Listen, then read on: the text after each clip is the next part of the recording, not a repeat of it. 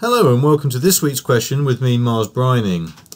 So this week's question is, how do I copy an entire sketch and use it again in the same part or in a different part? Okay, so let's flip into SOLIDWORKS and have a look how you do this. Okay, so I have a sketch here, and what I'm going to do is I'm going to actually add this into, or copy it into another part file.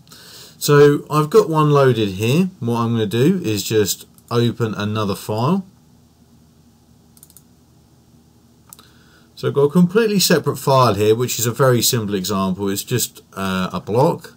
Okay. And I'm just going to use the Control Tab keys just to flip back into my other part.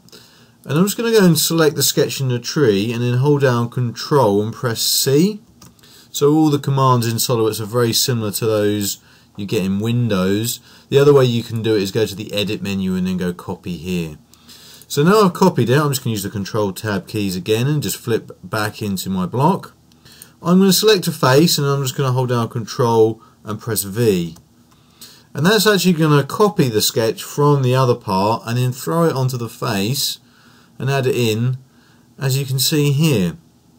Now, when I edit this, at the moment, this is, even though like the profile is defined, it hasn't got any external references outside of this sketch, so to speak. So I need to put something in here to try and tie it into position. So one way I could do that is maybe add a center line. So let's do it from maybe there to the origin.